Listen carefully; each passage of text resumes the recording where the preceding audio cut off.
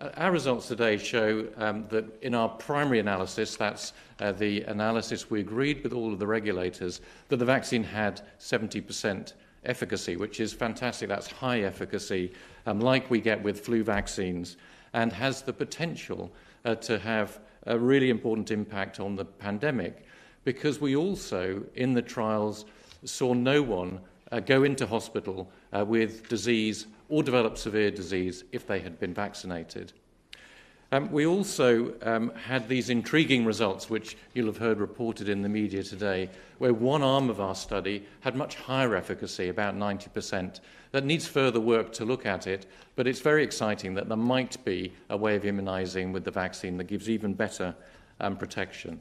Clearly from today, we have to provide all of the data to the regulators so that they can scrutinise that very carefully and decide whether it's appropriate to move forward for licensure. And we look forward to working with them to provide everything that they need for that purpose in the days and weeks ahead. And if they do approve it, we potentially, with the dosing regime that could be used, we may have more doses available than we thought. We have a vaccine that can be used at fridge temperatures. It can be stored at fridge temperatures.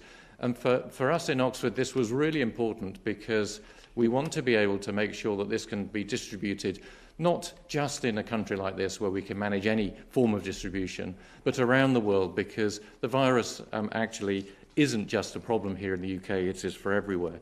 And our partnership with AstraZeneca has been critical because they agreed with our vision for this of having a not-for-profit approach during the pandemic, so that no one was profiteering from making a vaccine in the pandemic period. And that does mean that part of what we can offer will be the equitable access around the world, which is absolutely the vision that there should be from a university.